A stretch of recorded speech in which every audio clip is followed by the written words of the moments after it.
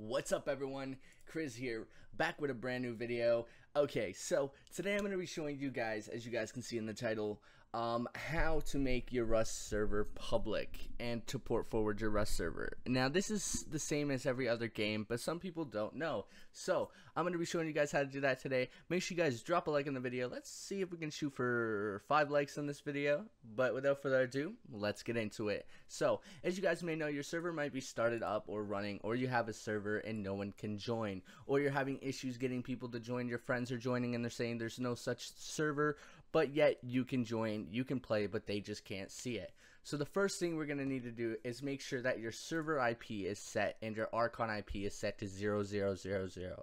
Make sure it's set to that. After that, you're going to want to check the server port and the Archon port, because these two things can be mixed up if you don't have them done correctly. We're going to need the server port and the server Archon port for this video. So make sure you guys have the server port and server Archon port wrote down, or just copy it or leave this up, because that's what we're going to be using. So first thing we're going to need to do is run our command prompt. In this video, some things are going to be blurred out for my permissions, and if anything is unblurred, then that stuff is not going to be it's not going to have any effect. It's just private information, so people don't access my computer or anything like that, you know what I mean? So without further ado, let's get in. What we're going to need is the default gateway. Now this is going to make you be able to access your router, and this is where you're going to need to open the ports. Let's put it this way. Your router is a door, okay? We're going to go into the door. Basically, I guess you could say your router's the room. We're going to go into the room because we can access this room, and we're going to open a port, which is basically like opening a door for the game for people to access that server and play on that server. So what we're going to do is we're going to go into our router right now. We're going to need the default gateway, which is mine is 192.1.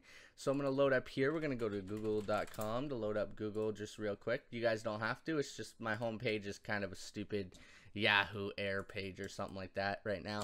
And then we're going to point 192.168.1.1. We're going to load that up. Some stuff is going to be blurred out on the screen, but that stuff may not be blurred out on your guys' router. Your router may look different. Now, if your router looks different, that's fine. I recommend you snooping around a little bit. Don't change anything. Just snoop around a little bit. Try to find anything that says port forwarding or open ports or anything to do with gaming ports. Look there. But as you guys can see on my screen, some stuff is going to be blurred out, which is mainly around IP address and gateway IP address and, you know, DNS stuff. Everything is going to be blurred out there on my screen. But what we're going to need to do is we're going to need to go to port forwarding and port triggering. Now this is where we're going to open the door. This is how we can open the door. Now if your router has a password, usually you guys can find out your router's password online or ask whoever runs the router. If you guys can't access it when it says the password's there, you guys can ask somebody, and somebody may be able to help you in your house if they know the password. If they don't know the password to get into the router, Google it. Usually it's set to the default password. Mine, I changed myself. But anyways, let's get into it. So as you guys can see here, I have Gary's Mod already port opened, okay? So what I'm going to do is I'm going to delete this just for the sake of this video, just for the heck of it. I'm going to delete it. Start with a fresh open port, no ports open type theme here, and we're going to test it out. So it's going to take a second for everything to load for me in my router. Right now it's turning off that port and it's deleting it. So okay, so your server IP address. Now this is where we're going to need to look on here, and it's going to be your IPv4 address. We're going to need to keep notes of that. So right here it's 192.168.199. Okay guys, so we're inside of our router right now. We're going to add a custom service. So what we're going to do right now is we're going to open the service right here. We're going to type in the service name. It may look different on your guys's. It will be different on mine, but Netgear is the one I'm using right now for my router. So I'm going to name it Rust Server. And we're going to look back here and see the two ports, 28015 and 28016. For the sake of this, we're just going to put 28015, and the ending port is 28015. Now when it says server IP address, you're probably wondering, well, I want my IP address for my server there. I just want to put my server IP there. Wrong. You want to go back to the command prompt and look at your IPv4 or V6 IPv4 address, and just look at what the number is at the end. The end number on mine is 199. Your guys's may look a little different. If it does look different, just put that number in there, simply as that. I click apply, and what it's going to do is it's going to make that port open for the server. That's going to be the server port. But I want to access my Rust admin tool, and if you guys don't use Rust admin tools, then you guys don't need to do this part. But I really want to use it, and I'm going to open this port as well, 28016. So I'm going to follow the same steps. I'm going to add a custom service.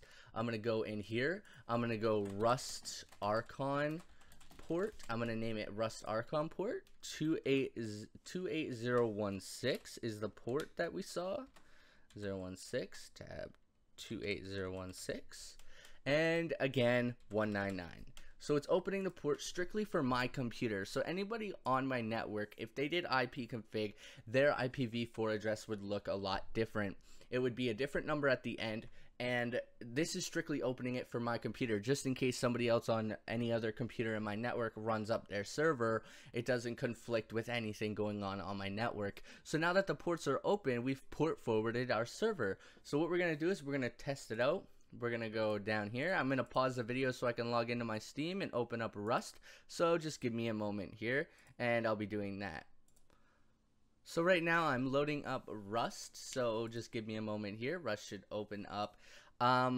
So I'm just going to go on fastest right now, just for the sake of this video. I'm going to go on fastest at 1280 by 720. I'm going to pause the video here, and I believe you guys will be able to see the screen once I start recording using Fraps. So please hold on just one moment, and I will show you guys that your server is working 100% fine, and I'll show you guys how you guys can access it and how you guys can give your IP out to other people.